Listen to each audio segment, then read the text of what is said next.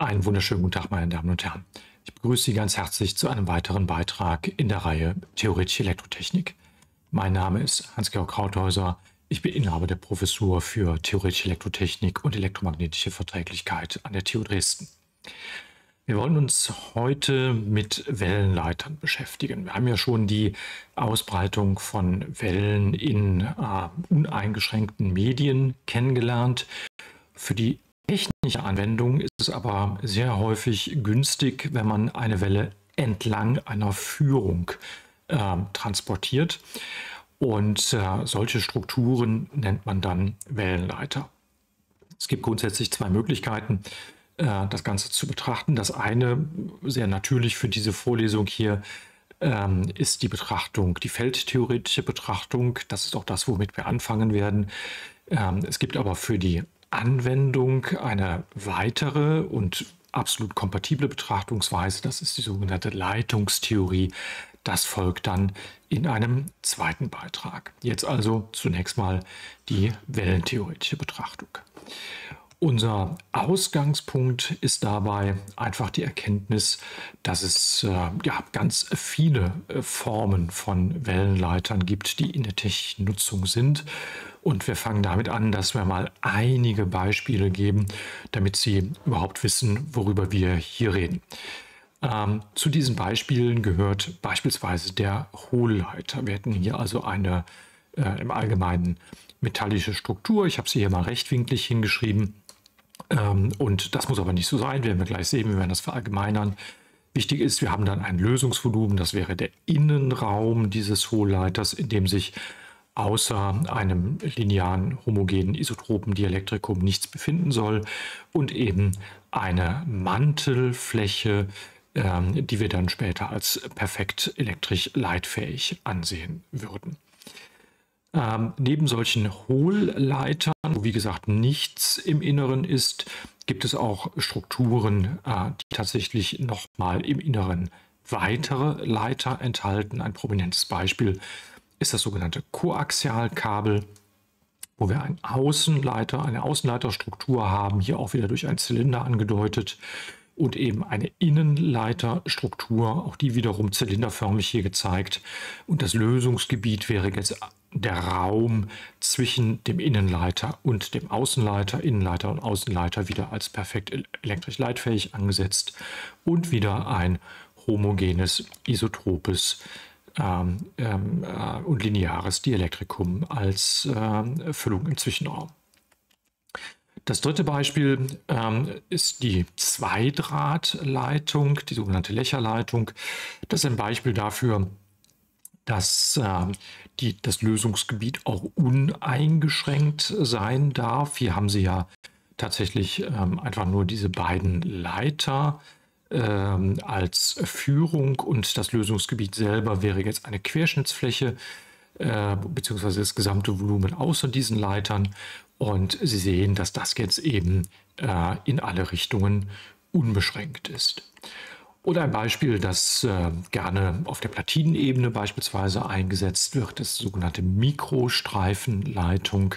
Hier haben Sie auch zwei als perfekt leitfähig angenommene Strukturen, einen nicht so breiten Leiter oben, einen sehr breiten Leiter unten und dazwischen befindet sich im Allgemeinen dann auch wieder ein Dielektrikum. Ja, und das, was diesen Strukturen hier gemein ist, das ist eben, dass sie in eine Richtung, die wir die Z-Richtung nennen wollen, translationsinvariant sind. Das heißt, wenn Sie sich vorstellen, Sie machen hier einen Schnitt senkrecht zur Z-Achse, dann sind alle diese Schnitte vollkommen identisch. Wir haben also eine Translationsinvarianz in Z-Richtung und das ist etwas, was wir später dann tatsächlich auch bei diesen Strukturen ausnutzen werden. In diesem Fall, wenn wir also diese Translationsinvarianz haben und wenn wir eine im Prinzip wellenleitende Struktur haben, dann sprechen wir von zylindrischen Wellenleitern. Es kommt also nicht darauf an, dass wir tatsächlich eben einen Kreiszylinder haben als Lösungsgebiet, sondern es kommt hier darauf an, dass die Schnitte zur Z-Achse identisch sind, dass wir also so eine Art Zylindersymmetrie in dieser Anordnung haben. Und ich habe es eben schon gesagt, wir werden hier jetzt tatsächlich nur Wellenleiter mit einer metallischen Begrenzung betrachten und auch nur solche, wo diese metallische Begrenzung als perfekt leitfähig angenommen wird. Als wir über Reflexion und Brechung gesprochen haben, haben wir schon eine andere Struktur kurz kennengelernt, ist vielleicht zu viel gesagt, aber wir haben kurz darüber geredet, nämlich über sogenannte dielektrische Wellenleiter, wo sie eine Welle über eine Totalreflexion in einem Volumen, in einem Kanal führen. Und dadurch, dass sie dann eben nicht raus kann, ist das auch ein Wellenleiter. Und diese Führung über Reflexion, das ist tatsächlich auch etwas, was in diesen Wellenleitern, die wir jetzt betrachten werden, passiert. Allerdings werden wir es nicht zur Analyse verwenden, diese Eigenschaft. Aber wenn Sie es im Zeitbereich betrachten würden und würden sagen, okay, irgendwann fangen wir an mit einer Welle, dann können Sie tatsächlich die Lösung auch auf diese Art und Weise konstruieren, dass Sie sagen, okay, diese ganzen Überlagerungen, diese ganzen Wellen und Reflexionen überlagern sich und das gibt dann die Feldlösung. Wir werden es hier anders machen. Wir gehen in den Zeitbereich, das heißt, wir gehen von harmonischer Anregung aus und dann bekommen wir natürlich diese Anfangsphase nicht mit, sondern im Frequenzbereich sehen wir natürlich nur den eingeschwungenen Zustand am Ende. Das ist aber keine Einschränkung, weil Sie wissen, Sie können auch eine beliebige Zeitabhängigkeit wieder konstruieren über die Synthese, die Fourier-Synthese. Gut.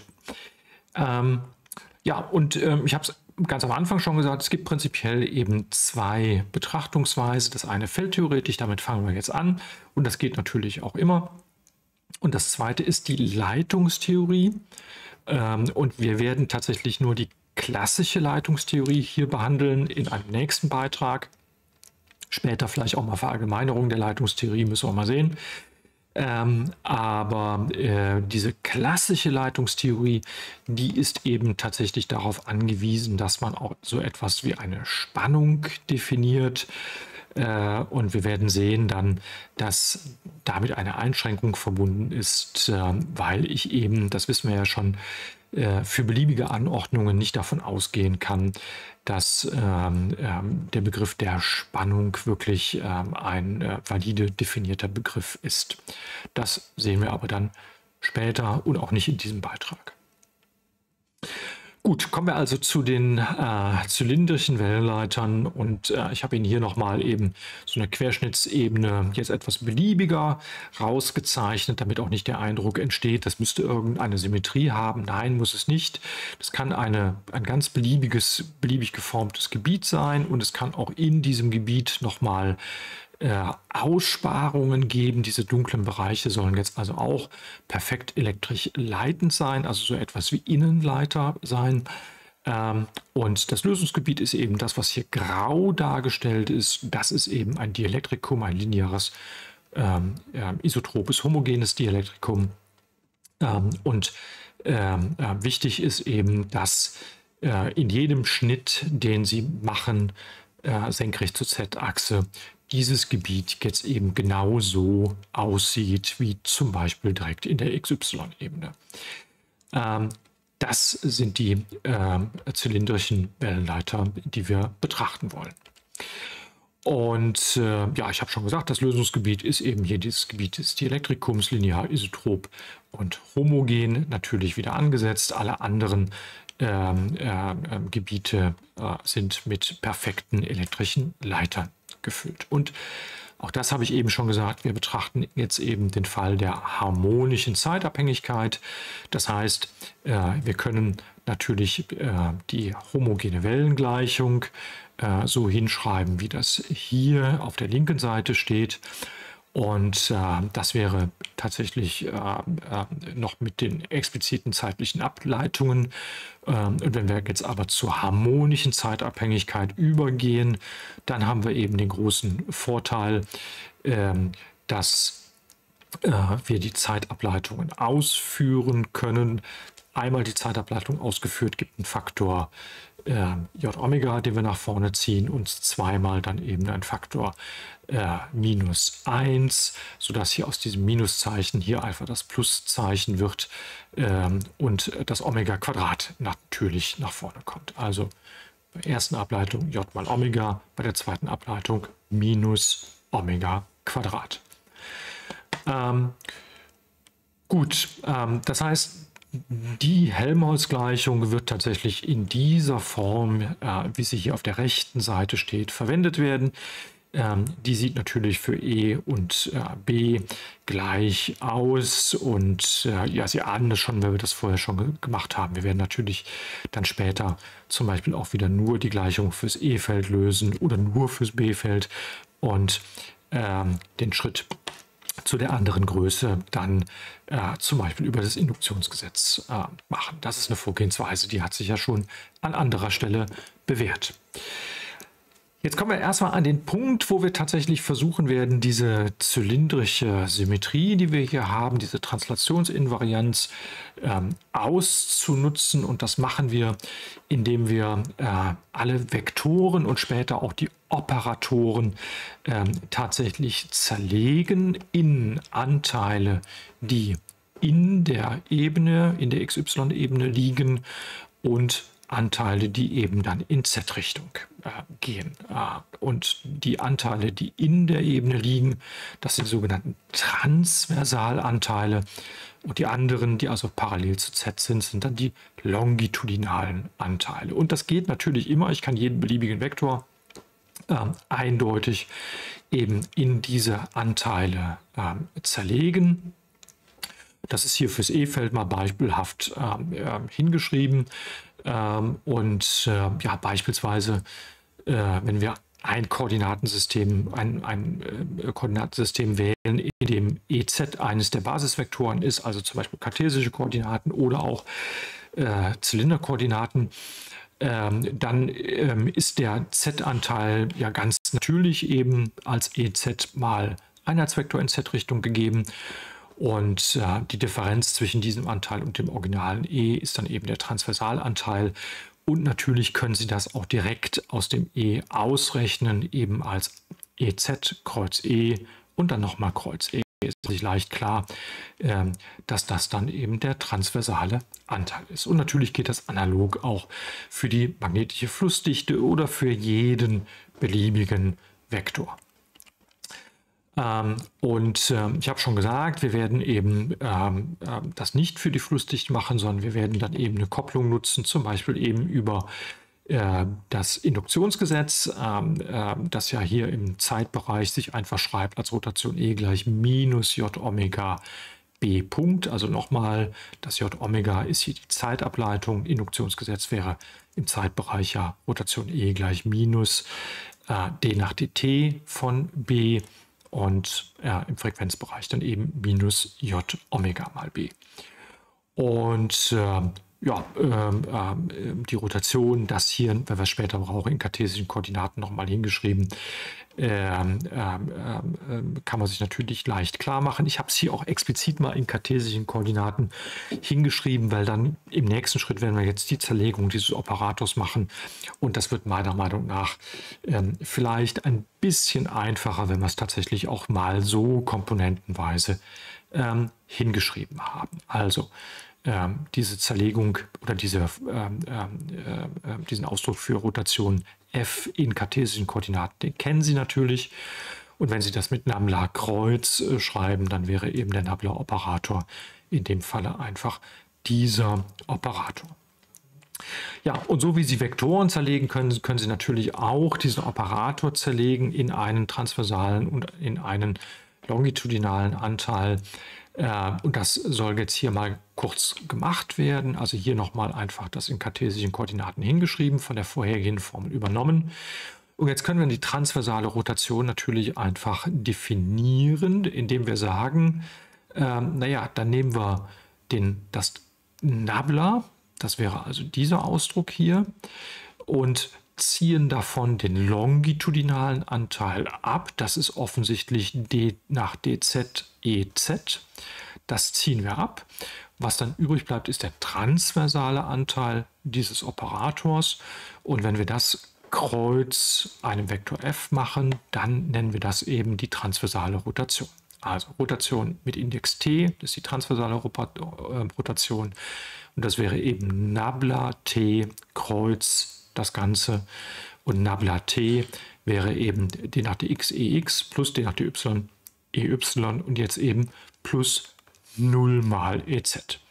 Ja, und wenn Sie es ausführen, brauchen Sie ja hier oben tatsächlich aus dem Gesamtausdruck nur überall die Z-Ableitungen rauszustreichen, weil die gehören dann nicht mehr zu dem Operator dazu. Und Sie sehen dann auf einfache Weise, dass eben die Rotation eines beliebigen Vektorfeldes dann eben in kartesischen Koordinaten so geschrieben werden kann, wie das hier in der untersten Zeile steht. Ja, und ganz offensichtlich stimmen die longitudinalen Anteile, also die Z-Komponente, überein. Das heißt, wenn ich mir jetzt den longitudinalen Anteil der transversalen Rotation anschaue und das vergleiche mit dem longitudinalen Anteil der Gesamtrotation, dann ist das offenbar gleich. Das ist hier unten nochmal formelmäßig hingeschrieben. EZ, Skalarprodukt, ist ja gerade der longitudinale Anteil. Und ja, wenn wir das auf die Z-Komponente des Induktionsgesetzes anwenden, das ist ja das, was wir eben auf der vorhergehenden Folie stehen hatten, dann können wir das ja einfach hinschreiben. Also Z-Komponente von Rotation TE wäre ja dann einfach wäre dann einfach EZ skalar multipliziert mit, und jetzt setze ich eben ein, dass E gleich ET plus EZ ist, also steht hier Rotation T plus Rotation T EZ. Und Rotation T von EZ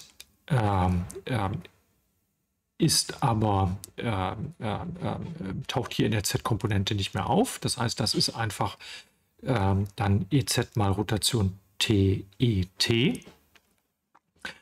Und das ist ja die Z-Komponente des Induktionsgesetzes, also muss das gleich der Z-Komponente sein von minus J Omega B. Und das ist aber gleich minus J Omega BZ. Das heißt, die Z-Komponente des Induktionsgesetzes können wir jetzt einfach in dieser Form schreiben. Das wäre also die Longitudinalkomponente. Kommen wir zur Transversalkomponente des Induktionsgesetzes. Die Transversalkomponente, das haben wir ja eben bei der allgemeinen Zerlegung gesehen, können wir immer schreiben als EZ Kreuz die Größe und dann nochmal Kreuz EZ. Die Größe ist in dem Fall Rotation E. Und auf der anderen Seite des Induktionsgesetzes wäre es ja minus J Omega B, sodass wir also diese Gleichung jetzt hätten für die transversale Komponente des Induktionsgesetzes. Wenn wir das jetzt ausführen, ja, die Rechnung brauchen wir jetzt nicht ganz allgemein durchzuführen, das ist einfach ausgerechnet und eingesetzt. Zwischendurch, wenn wir dann nochmal EZ Kreuz auf beiden Seiten anwenden von links, um dann letztendlich auf diese Zeile hier zu kommen. Da sind die Terme einfach ein bisschen umsortiert worden. Und wenn Sie sich das anschauen, dann ist das, was hier vorne steht, ja offensichtlich nichts anderes als der transversale Gradient. Transversal deswegen, weil hier auch wieder einfach nur die x- und y-Komponenten des Gradienten stehen. Und das, was hier steht, ist einfach die Z-Ableitung des transversalen E-Felds. Sodass wir insgesamt für die transversale Komponente des Induktionsgesetzes, das können wir hinschreiben in der Form transversaler Gradient mal Z-Komponente des E-Feldes minus Z-Ableitung der Transversalkomponente des E-Felds ist gleich minus J Omega und dann eben EZ Kreuz der Transversalkomponente der magnetischen Induktion. Das, was wir hier fürs Induktionsgesetz gemacht haben, das können wir genauso natürlich auch für das Durchflutungsgesetz machen. Das Durchflutungsgesetz verknüpft uns ja die Rotation von H mit der Zeitableitung von D und allgemein kommt dann natürlich auch noch die Stromdichte hinzu. Stromdichte ist hier 0, wir haben keine Quellen.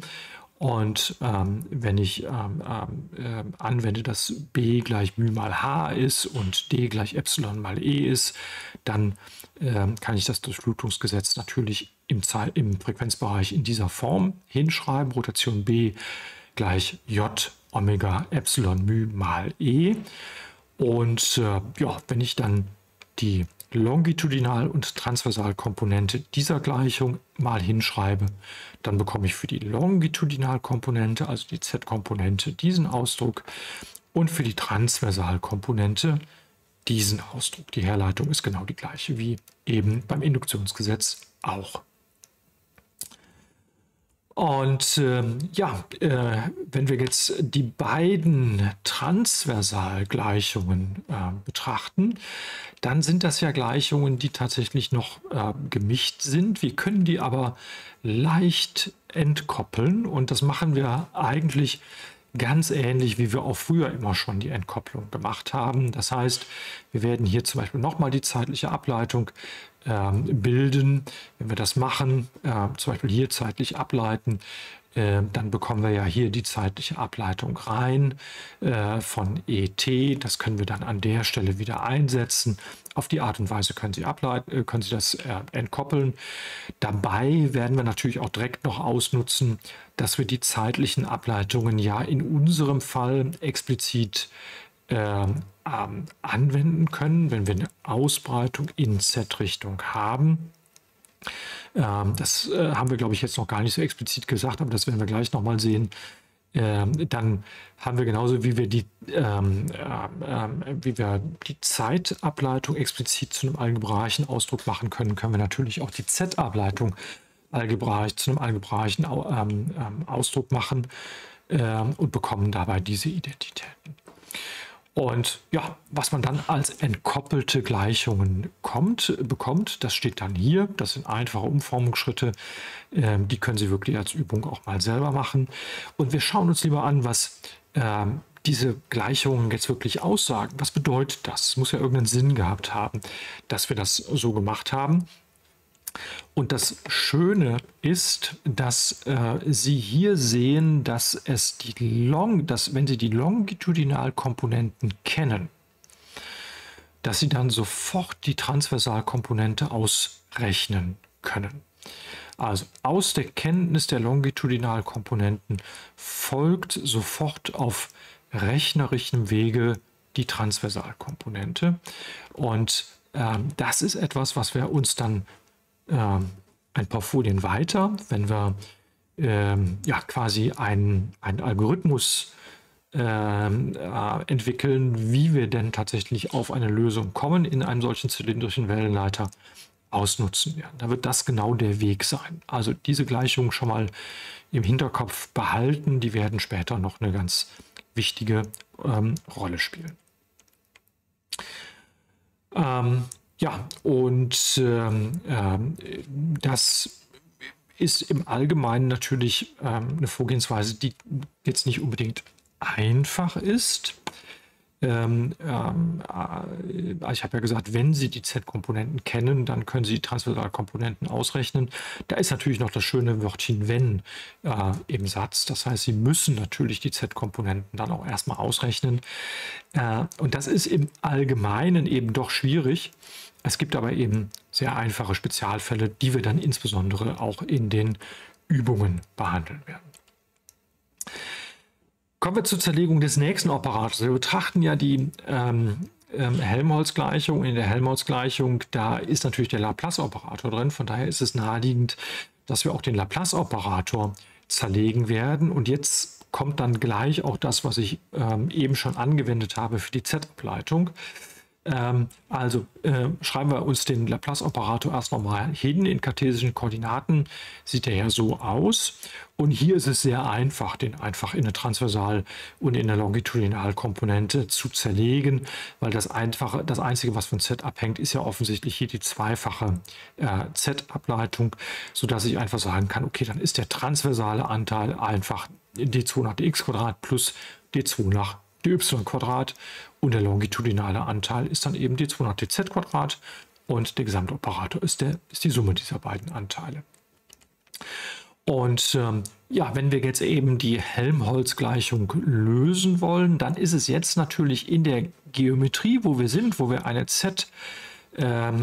Translationsinvarianz in Z-Richtung haben, auf der Basis dessen, was wir schon alles von Wellenausbreitung wissen, natürlich außerordentlich naheliegend, dass wir jetzt eben eine in Plus- oder Minus-Z-Richtung laufende Welle eben auch ansetzen. Das heißt, zum Beispiel fürs E-Feld würden wir ansetzen, dass unser E von R und T tatsächlich eben eine Amplitude, ein E0 ist, das jetzt nur in der Transversalebene festgelegt ist und die Zeit- und Ortsabhängigkeit eben in Form einer in Plus- oder Minus-Z-Richtung propagierenden Welle gegeben ist. Das ist ja genau dieser Faktor EOJ und dann Omega t plus oder minus k mal Z.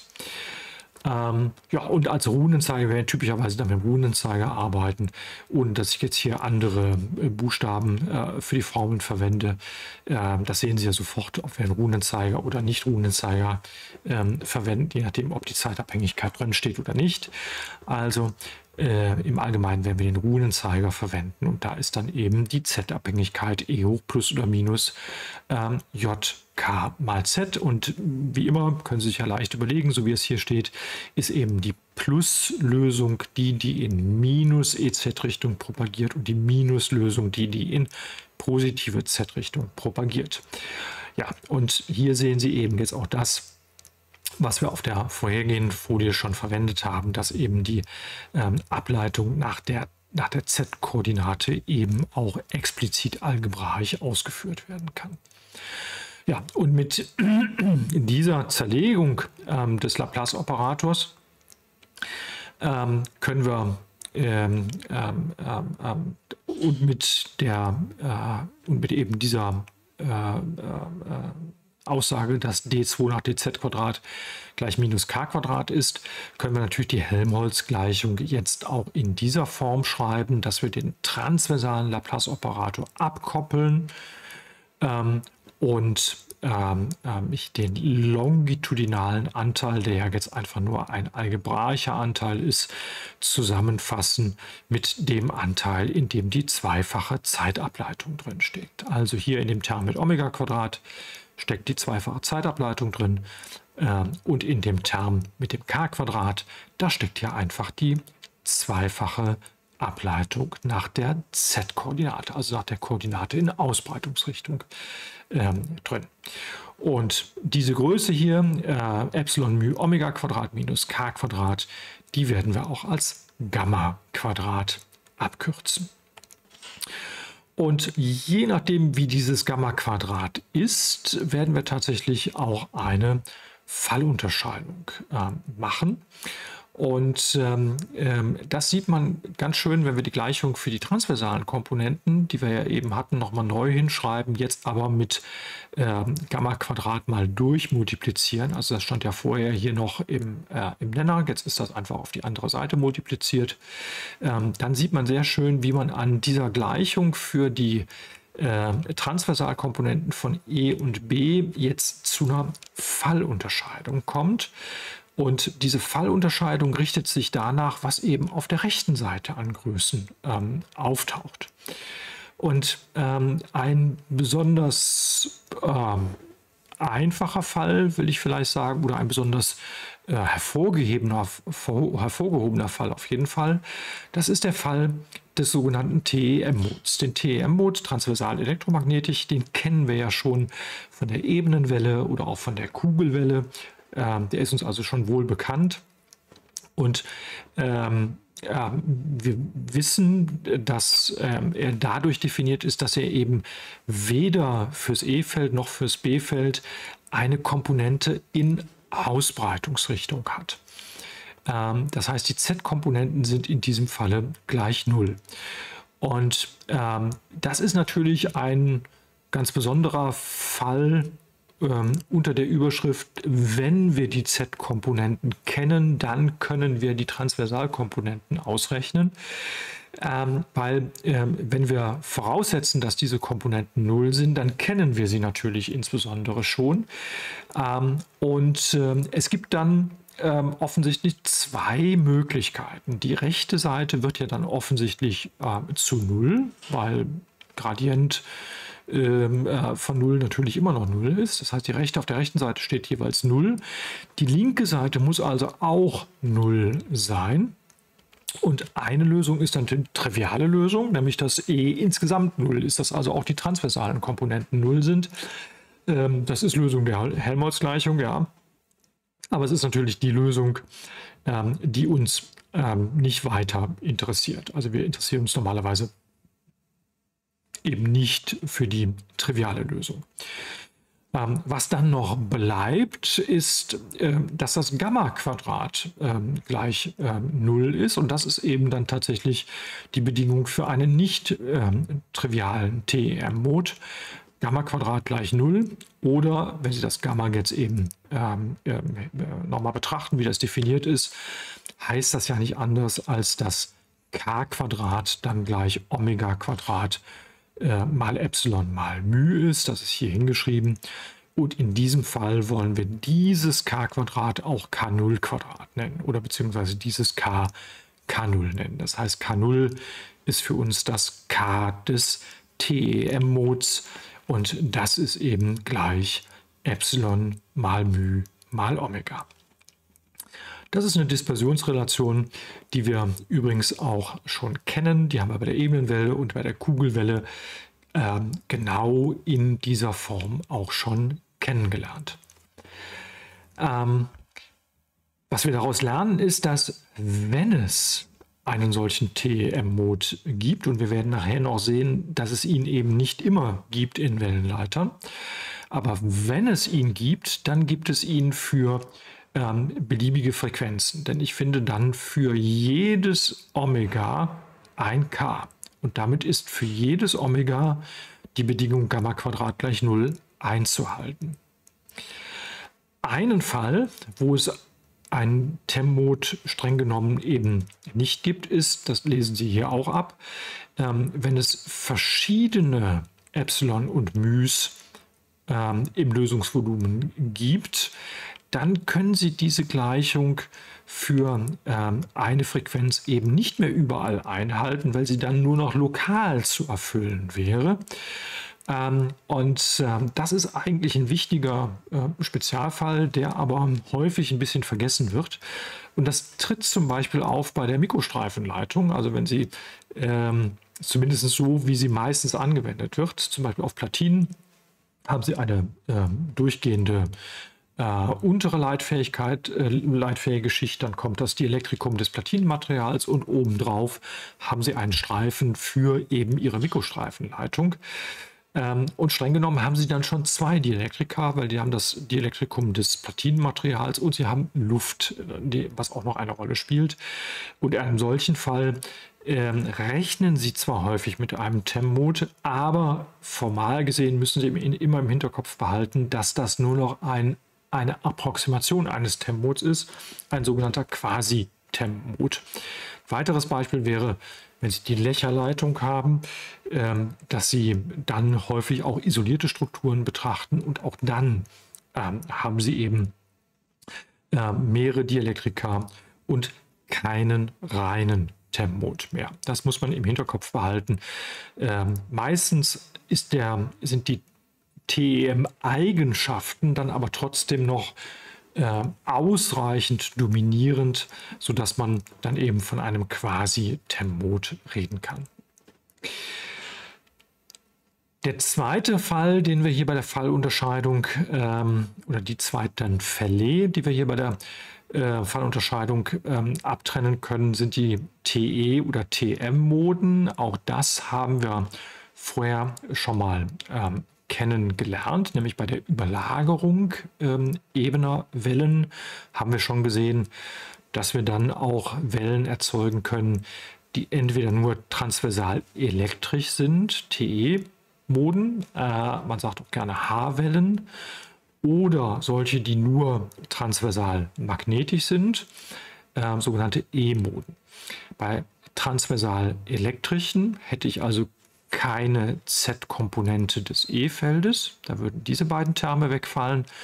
Und bei transversal magnetischen Lösungen würden die beiden anderen Z-Komponenten, nämlich die für das Magnetfeld, eben wegfallen. Und dadurch vereinfachen sich diese Gleichungen natürlich auch nochmal. Das werden also auch Spezialfälle sein, die wir gleich nochmal betrachten.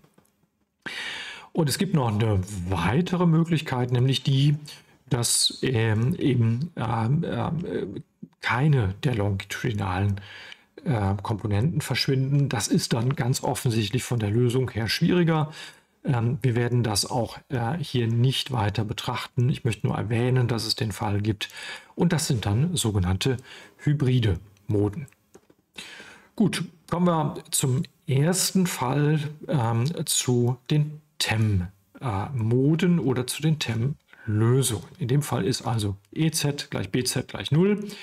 Wir haben eine Dispersionsrelation in einer sehr speziellen Form, K0 gleich Omega mal Wurzel Epsilon μ, und zwar eben für jedes Omega gibt es ein K. Ich habe es eben schon gesagt.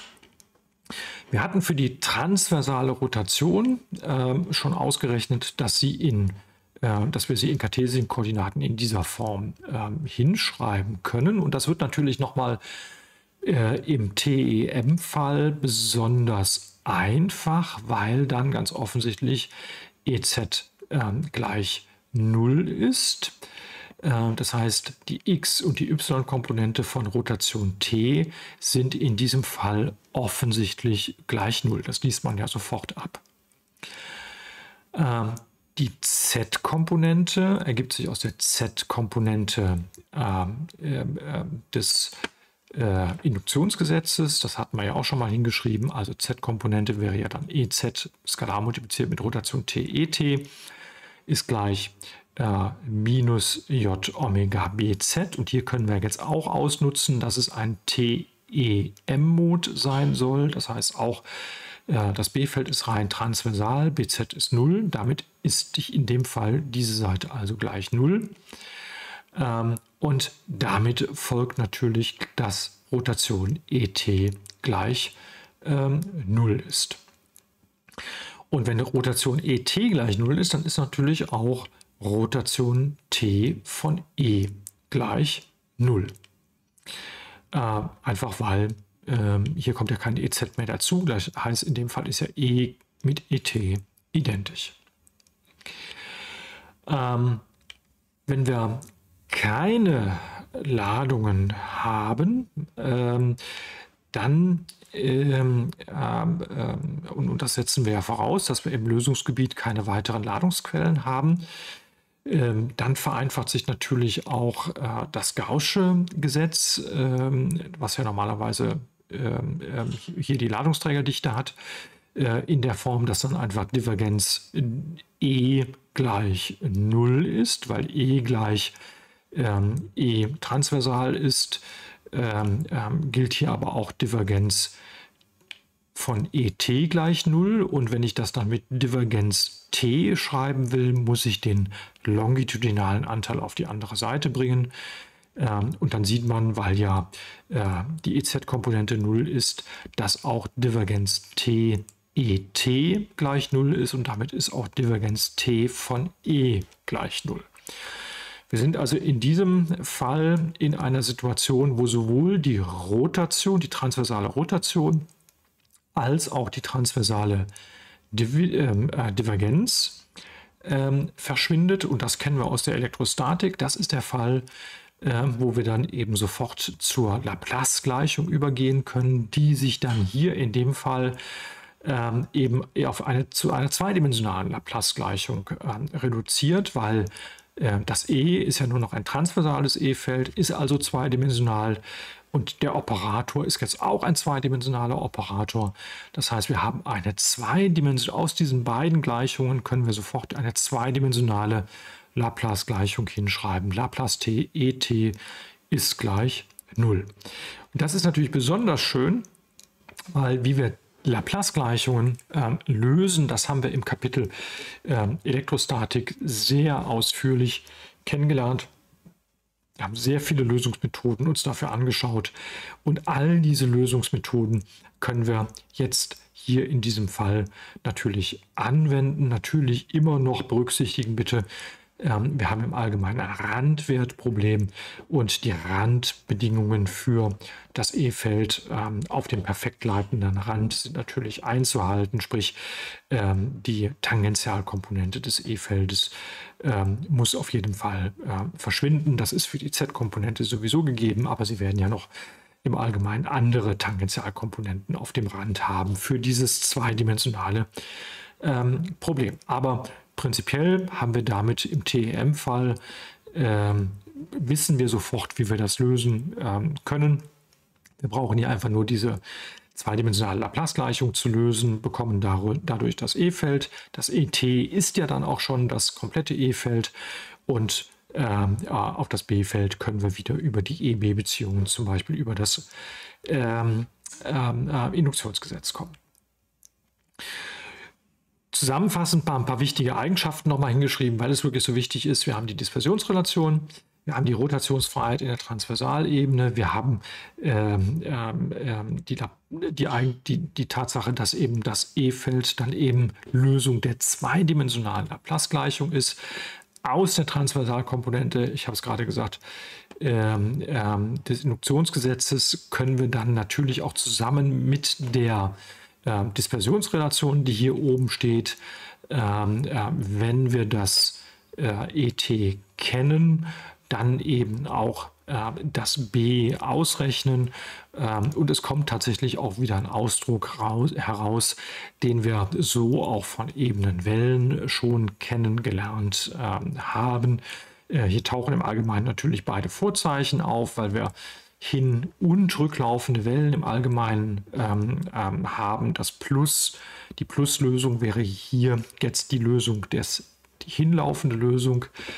Und natürlich kann man das auch wieder mit der Feldimpedanz oder dem Feldwellenwiderstand schreiben. Und auch das gibt wieder einen Ausdruck, wie wir ihn auch von Ebenenwellen schon kennengelernt haben. Also im Zweifelsfall bei Ebenenwellen oder bei Kugelwellen diese Zusammenhänge nochmal anschauen. Da sind auch die Detailschritte alle durchgeführt. Das brauchen wir hier nicht mehr im Einzelnen zu wiederholen. Und der Feldwellenwiderstand, den wir hier haben, das ist ja Wurzel durch μ durch Epsilon. In dem Fall, den nennen wir jetzt auch Z0, weil es den natürlich auch geben wird für andere Nicht-TM-Moden. Also im Falle des TM-Mods ist das Z0, Wurzel μ durch Epsilon. Und wenn Sie Luft oder Vakuum betrachten, dann ist das eben, hat das auch wieder diesen charakteristischen Wert 120 Pi Ohm, was dann so ungefähr 377 Ohm sind. Eine wichtige Folgerung kommt noch aus dieser Tatsache, dass die transversale Rotation verschwindet.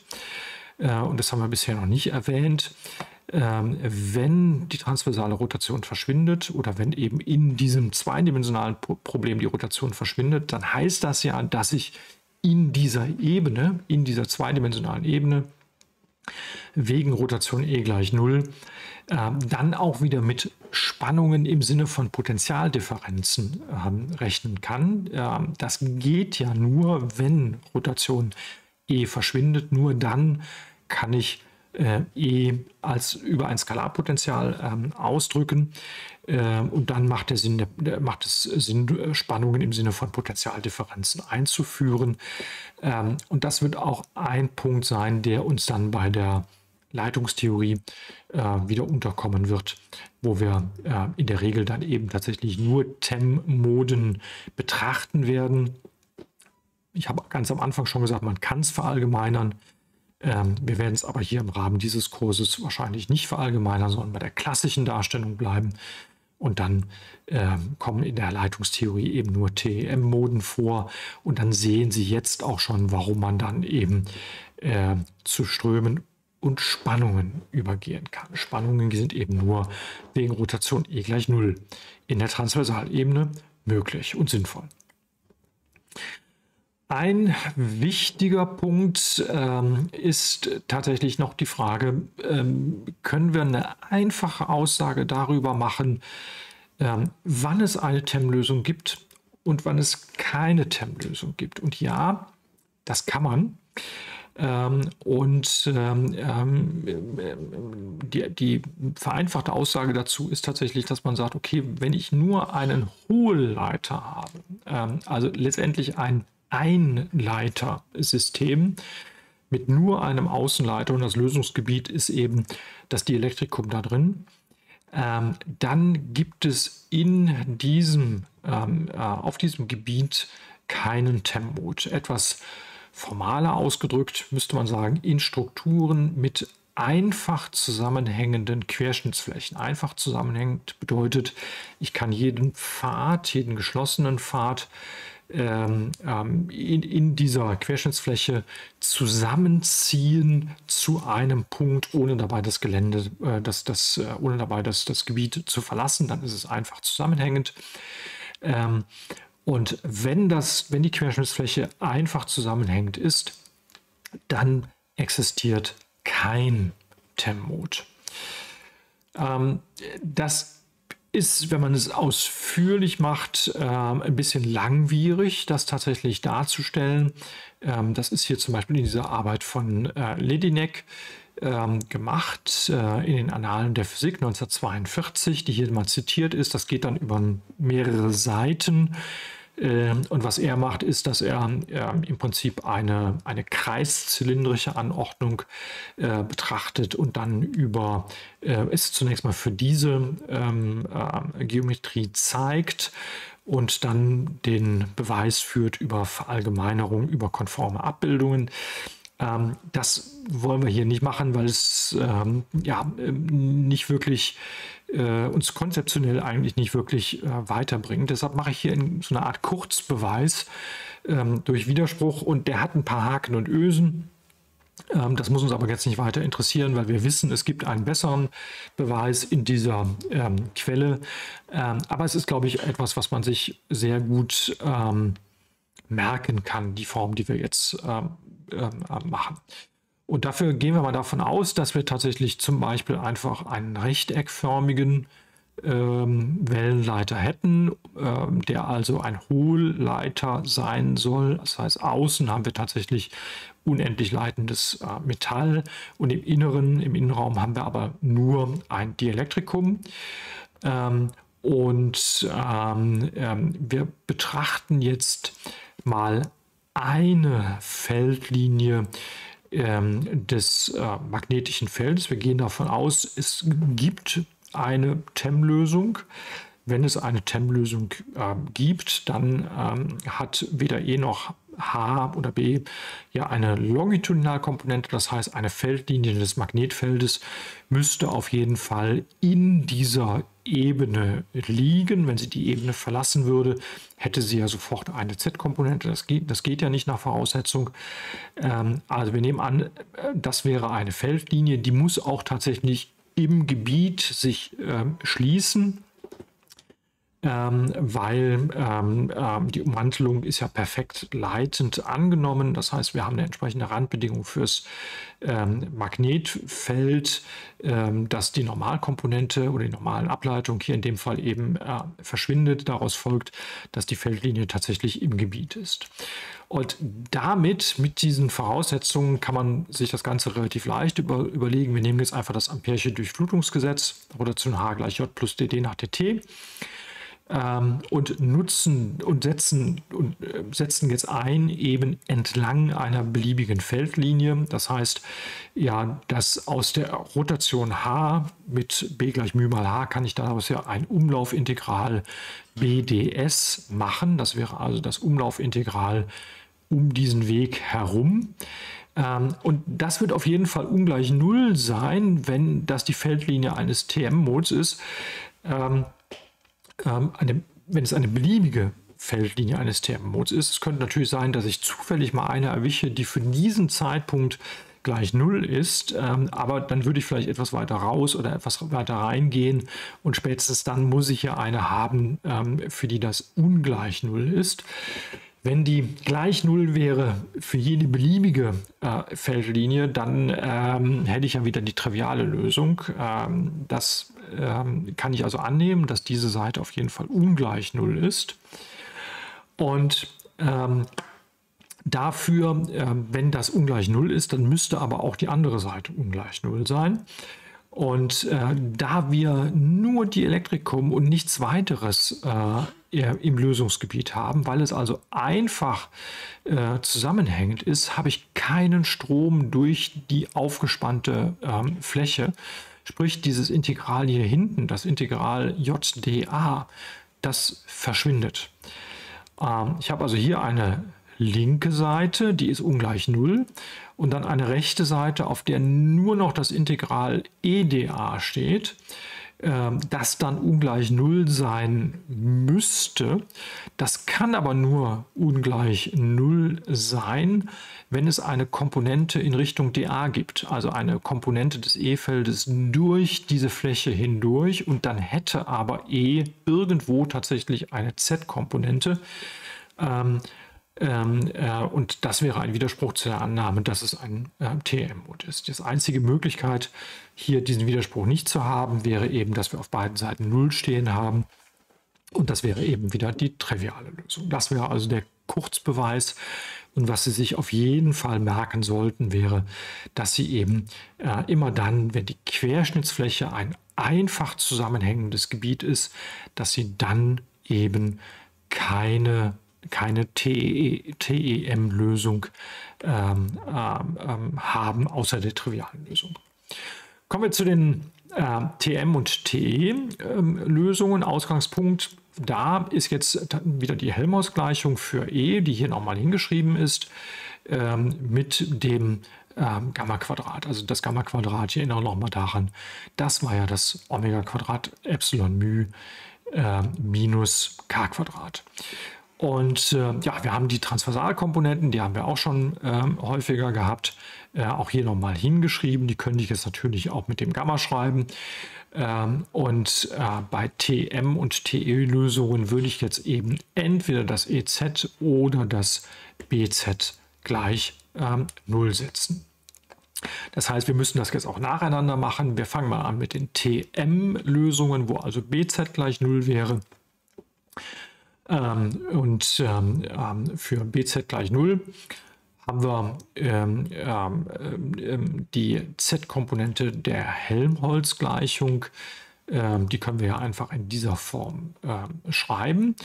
Wir müssen natürlich auch sehen, dass wir eine Randbedingung einhalten, nämlich diese Z-Komponente an der Oberfläche muss natürlich 0 sein. Weil, ja, das ist eine dielektriche Randbedingung, weil wir natürlich als Randbedingung am perfekten Leiter immer haben, dass eine beliebige Transversalkomponente des elektrischen Feldes verschwindet und die Z-Komponente ist eine Transversalkomponente an der Oberfläche. Ja, und dieses dielektriche Randwertproblem, das kann jetzt natürlich mit Methoden der Elektrostatik gelöst werden. Und wir hatten ja gesagt, wir brauchen, um eben unsere Gleichungen anwenden zu können, eine bekannte Longitudinalkomponente. Und hier sehen Sie, wie wir genau auf diese bekannte Longitudinalkomponente kommen. Wir lösen eben die Helmholtz-Gleichung als Randwertproblem, so wie wir es jetzt eben hingeschrieben haben. Danach ist eben EZ bekannt. Und wenn EZ bekannt ist, das ist ja der fundamentale Schritt, dann brauche ich tatsächlich wirklich nur noch in die Transversalkomponente, in die Gleichung für die Transversalkomponente des elektrischen Feldes einzusetzen. Da ist ja BZ gleich 0 und EZ ist jetzt bekannt.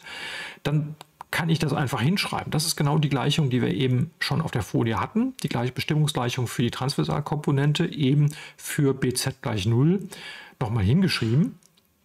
Und jetzt kenne ich EZ, dann kann ich den Gradienten natürlich ausrechnen. Das heißt, dann ist sofort auch, ohne dass ich jetzt eine weitere Differentialgleichung oder eine Integralgleichung lösen müsste, das ET bekannt. Und wenn das ET und das EZ bekannt sind, dann, und ich weiß natürlich auch, dass das BZ gleich 0 ist nach Voraussetzung, dann kann ich tatsächlich jetzt das BT oder auch das HT einfach über die Gleichung für die Transversalkomponente des magnetischen Feldes, der magnetischen Flussdichte, einfach ausrechnen. Das ist hier hingeschrieben, weil jetzt tatsächlich auch einfach wieder nur bekannte Terme auftauchen. Ne? Hier taucht dann, wenn Sie es zunächst mal hinschreiben, ein Term Gradient TEZ auf und Gradient TEZ ist aber hier auch drin. Das heißt, Sie können dann sofort Gradient TEZ auf ET zurückführen. Deshalb taucht hier dann letztendlich das ET auf. Ja, und das gibt also diesen Ausdruck, wie er hier steht. Und hier taucht auch wieder die Feldimpedanz auf. Das ist aber jetzt eben die Feldimpedanz für den TM-Mode. Das ist nicht zu verwechseln mit dem Z0, was wir eben für den TEM-Mode hatten. Und für diese Impedanz hier ist K durch Omega mal Epsilon oder auch K durch K0 mal Wurzel μ durch Epsilon, und das Wurzel μ durch Epsilon, das ist ja das Z0 gewesen. Das heißt, Sie sehen hier, wie die Beziehung zwischen dem Z für den TM-Mode und dem Z für den TEM-Mode ist. Ja, und damit ist eben die magnetische Flussdichte im Lösungsvolumen bekannt, und letztendlich ist damit jetzt natürlich alles bekannt. Wir kennen damit sowohl das E-Feld als auch das Magnetfeld vollständig im gesamten Lösungsvolumen. Und Sie sehen, dass das eben, dass der entscheidende Schritt eben immer der ist, dass Sie irgendwie die Longitudinalkomponenten des Feldes sich erstmal besorgen müssen. Bei der TEM-Lösung ging das dadurch, dass wir nach Voraussetzung schon wissen, dass sie 0 sind. Bei der TM-Lösung wissen wir das nur für das BZ, können das EZ dann aber einfach, oder ob es so einfach ist, stellt sich dann heraus. Das kommt natürlich von der Randbedingung, hängt von der Randbedingung ab, aber wir können es auf jeden Fall mit Methoden, die wir in der Elektrostatik kennengelernt haben, lösen, und der Rest ist dann eine rein algebraische Umformung. Bei der TE-Lösung geht das ganz analog, da ist ja EZ gleich 0. Da würden wir also nicht die Z-Komponente der Helmholtz-Gleichung für E betrachten, sondern zum Beispiel für H. Auch das hier nochmal hingeschrieben. Und wir hätten dann fürs H-Feld eben keine Dirichlet'sche Randbedingung, sondern eine Neumannsche Randbedingung. Schauen Sie im Zweifelsfall nochmal nach, wenn Ihnen das nicht mehr ganz geläufig ist, zum Thema Verhalten an Grenzflächen. Jedenfalls können wir eine solche Gleichung jetzt natürlich, ein solches Randwertproblem, ein Neumannsches Randwertproblem mit den Methoden der Magnetostatik auch lösen, gegebenenfalls doch nochmal nachschauen, wie wir das gemacht haben. Und jetzt gilt auch wieder, an der Stelle kennen wir die Longitudinalkomponenten von E und H und können wieder in die Gleichungen für die Transversalkomponente einsetzen. Und das läuft jetzt wieder genau so, wie wir es eben auch bei der anderen Lösung gesehen haben. Ich schreibe nur noch die Lösung hin. Die Transversalkomponente des Magnetfeldes ergibt sich in dieser Form und die Transversalkomponente des elektrischen Feldes, ich habe hier Flussdichte geschrieben, gemeint ist natürlich das elektrische Feld, ergibt sich natürlich jetzt in dieser Form. Und auch hier taucht wieder eine Feldimpedanz auf. Die ist jetzt wieder anders. Das ist die Feldimpedanz des TE-Mods. Und die hängt auf diese Art mit der Feldimpedanz des TEM-Mods zusammen. Und ja, damit haben wir auch dieses Problem komplett gelöst. Also dieses Lösungsschema, das sollten Sie sich wirklich einprägen und auch verstehen, weil das ist letztendlich der konzeptionell wichtige Schritt, dass Sie verstehen, dass die Kenntnis der Longitudinalkomponenten in diesen Wellenleitern es Ihnen ermöglicht, die anderen Komponenten, die Transversalkomponenten, dann auszurechnen. Und das erleichtert das Problem natürlich dann ungemein. Kommen wir ein bisschen auf die Diskussion der TM- und TE-Lösungen. Wir hatten ja für den TEM-Mode eine sehr einfache Dispersionsrelation, die insbesondere die Aussage beinhaltet, dass wenn der TEM-Mode existiert, dann existiert er auch für beliebige Frequenzen. Das ist bei TM und bei TE-Moden jetzt eben anders. Zum Beispiel muss ja bei TM-Moden zunächst mal das Randwertproblem gelöst werden. Das ist hier nochmal hingeschrieben. Und dieses Randwertproblem, das ist ja die eigentliche Aufgabe, jetzt erstmal eben das longitudinale E-Feld zu bestimmen. Dieses Randwertproblem, das können Sie natürlich ohne weiteres auch als ein Eigenwertproblem auffassen, weil hier steht ja Operator angewendet auf E ist gleich algebraischer Wert mal E. Das ist also eine Eigenwertgleichung. Und die Eigenfunktionen, das sind eben jetzt die Lösungen. Und weil es mehrere im Allgemeinen gibt, können wir die auch durchzählen. Das heißt, wir würden die dann Moden nennen. Und zählen sie zum Beispiel mit einem Lambda durch. Lambda gleich 1, 2, 3 und so weiter. Und natürlich gibt es dann auch zu den Eigenlösungen im Allgemeinen auch verschiedene Eigenwerte. Und die können wir genauso natürlich durchzählen. Das heißt, Lambda wird einfach jetzt ein Index sein für den n-ten Eigenwert oder die n-te Eigenfunktion. Unsere Eigenwertgleichung wäre dann eben diese Gleichung, so wie sie hier steht. Und für eine Kreisfrequenz Omega gilt dann, wenn wir uns jetzt die Dispersionsbeziehung wieder anschauen, diese Dispersionsbeziehung, dass wir ein Gamma Lambda Quadrat haben, gleich μ mal Epsilon Omega Quadrat minus ein K Lambda Quadrat. Und das kann ich natürlich auch nach K Lambda auflösen, genauso wie ich hier oben ein K von Omega hingeschrieben habe, kann ich auch hier ein K von Omega hinschreiben. Und das ist natürlich schon ein wesentlich komplexerer Ausdruck, weil Sie sehen, dass hier natürlich etwas passieren kann. Und das schauen wir uns jetzt auf der nächsten Folie an. Es gibt ganz offensichtlich hier eine Grenzfrequenz, eine Cut-off-Frequenz, Dispersionsrelation einfach nochmal hingeschrieben. Wenn das die Lösung ist, dann kann ich natürlich auch die Lösung in dieser Form schreiben. Und Sie sehen ja hier nochmal, dass das K Lambda hier als im Exponent einer normalerweise eben komplexen E-Funktion auftaucht. Aber schauen wir uns diese Wurzel an. Es kann natürlich passieren, dass Omega kleiner ist als Omega Lambda. In dem Falle würde die Wurzel aber negativ und damit das K Lambda imaginär. Und wenn das K Lambda imaginär wird, dann steht eben hier J mal eine imaginäre Zahl und das ist dann eben eine reelle Zahl, sodass dann aus der komplexen E-Funktion, die ja einfach nur ein rotierender Zeiger ist, plötzlich eine reelle E-Funktion wird. Und das ist dann entweder eine exponentielle Dämpfung oder auch ein exponentielles Anwachsen. Das exponentielle Anwachsen ist normalerweise unphysikalisch. Und die exponentielle Dämpfung deutet dann darauf hin, das ist hier nochmal hingeschrieben, das wäre dann also der Minusfall, dass diese Lösung in Z-Richtung eigentlich nicht mehr wirklich propagiert, sondern exponentiell abfällt. Wir haben das im Bereich Brechung und Reflexion schon mal kennengelernt. Bei der Totalreflexion, wenn man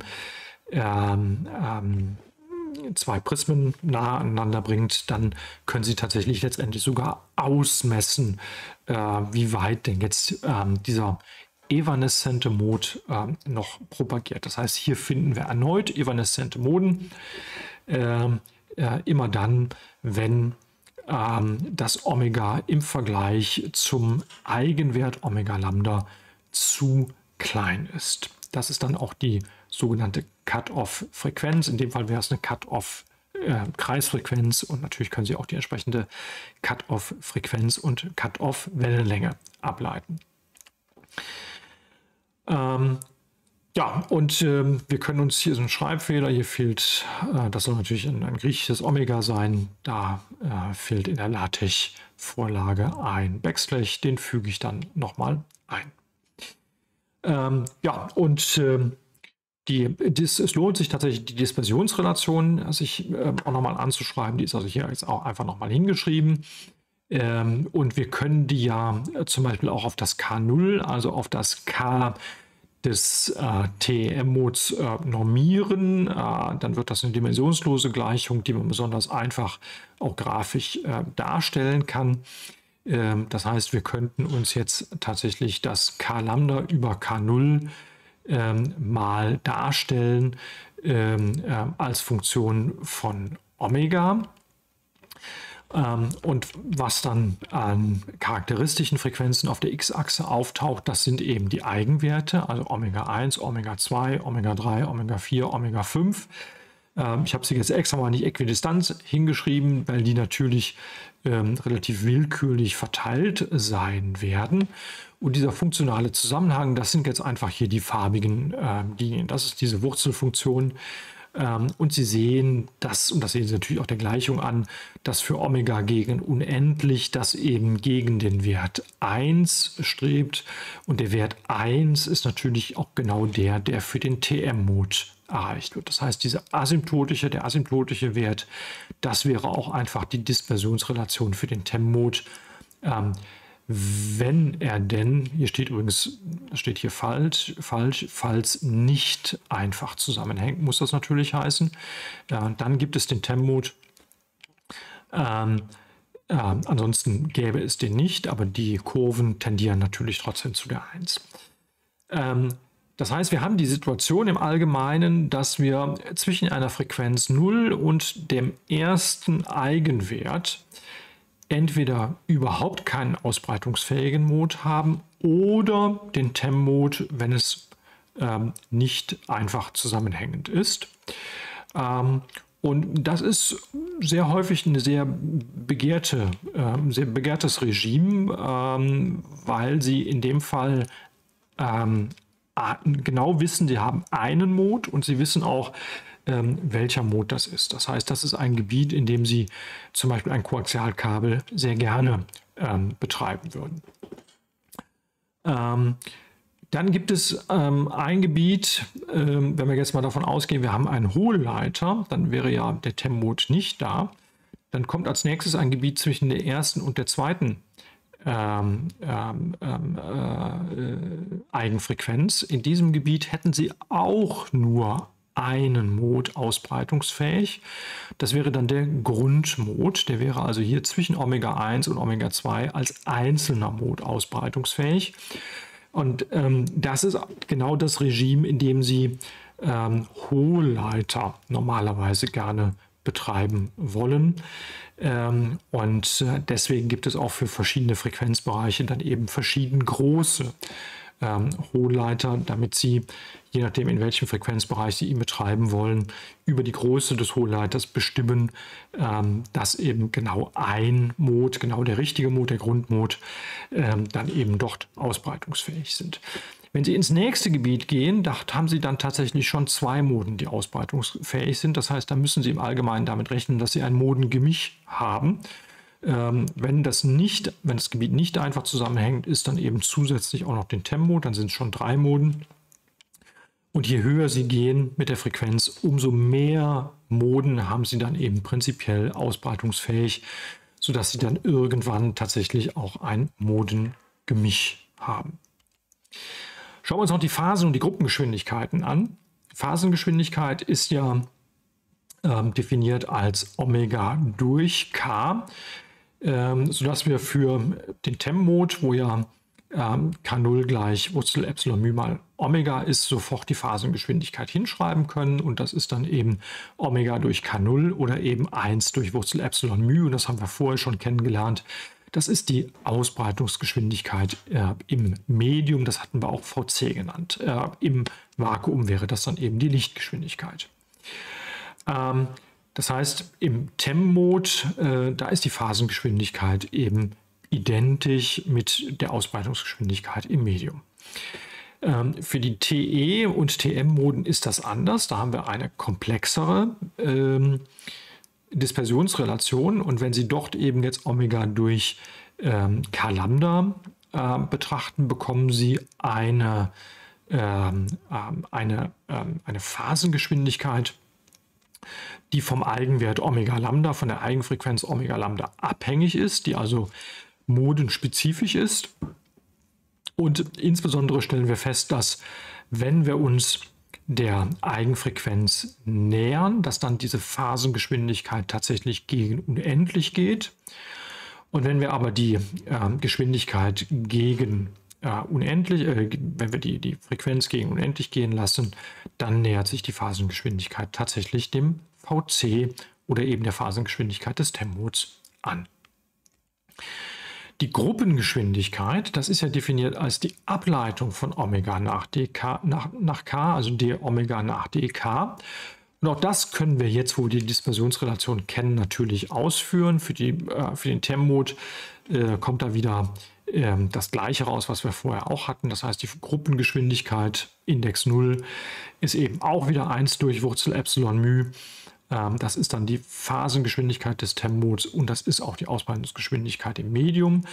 Aber für den TE und den TM-Mod, da können Sie das hier natürlich jetzt nach Omega umstellen, dann ableiten, zum Schluss dann auch das K Lambda wieder einsetzen. Das führt Sie dann nach 2-3 Schritten auf diese Gleichung. Das heißt, die Gruppengeschwindigkeit ist hier auch modabhängig. Und hier sehen wir, dass die Gruppengeschwindigkeit bei der Annäherung an die Eigenfrequenz des entsprechenden Mods aber zu 0 wird. Und für den Bereich Omega gegen unendlich, dort haben wir das gleiche Verhalten, was wir auch bei der Phasengeschwindigkeit haben. Das heißt, da werden die Geschwindigkeiten wieder identisch der Ausbreitungsgeschwindigkeit in dem Medium. Zuletzt noch ein Wort zum Thema Modenentartung, also insbesondere bei Querschnitten mit hoher Symmetrie, bei starker Symmetrie, zum Beispiel wenn ich einen quadratischen Querschnitt habe, da kommt es dazu, dass Eigenwerte übereinstimmen. Das ist etwas, was normalerweise nicht gewollt ist, sodass man darüber auch versteht, dass man solche quadratischen Querschnitte normalerweise eben auch nicht verwenden würde. Und in diesem Fall spricht man eben von Entartung. Also immer dann, wenn es zu einer, wenn verschiedene Lösungen den gleichen Eigenwert haben, dann spricht man davon, dass der Eigenwert entartet ist. Wir haben dann also verschiedene Eigenfunktionen, das waren ja unsere Moden, zu identischen Grenzfrequenzen, Eigenfrequenzen, Cut-off-Frequenzen, das ist alles das Gleiche. Ja, hier müsste Index 2 stehen, also Omega Lambda 1 gleich Omega Lambda 2, Entschuldigung. Das müssen nicht nur 2 sein, die übereinstimmen, im Allgemeinen können auch n Stück übereinstimmen. Und wenn es n Eigenlösungen zu einem Eigenwert gibt, dann spricht man von einer n-fachen Entartung. Technisch ist es häufig sehr wünschenswert, nur einen ausbreitungsfähigen Mode zu haben. Das habe ich eben schon mal angedeutet. Das ist der sogenannte Single-Mode-Betrieb. Und deswegen, das ist ein Grund dafür, dass Sie eben zum Beispiel bei Hohlleitern auch keinen quadratischen Querschnitt verwenden würden, weil Sie dann sofort eine Entartung schon beim ersten Mode hätten. Und das ist etwas, was Sie eben nicht wollen. Manchmal will man auch tatsächlich, dass man mehrere Moden hat, aber das hängt dann von der technischen Anwendung ab und das geht zu sehr in die Details. Das können wir jetzt hier nicht alles diskutieren. Gut, das heißt, an der Stelle werden wir mit der Betrachtung der Wellenleiter zum Ende kommen. Natürlich gibt es viel, viel mehr noch zu Wellenleitern zu sagen. Es kann Änderungen des Querschnitts geben. Normalerweise sind das dann wieder Stellen, an denen es zum Beispiel zu Reflexionen kommt, weil sich ja da die Ausbreitungsbedingungen ändern. All das sprengt die Zeit, die wir hier im Rahmen dieser Veranstaltung zur Verfügung haben. Deshalb müssen wir an der Stelle Schluss machen und es wird im nächsten Beitrag dann um die Leitungstheorie gehen.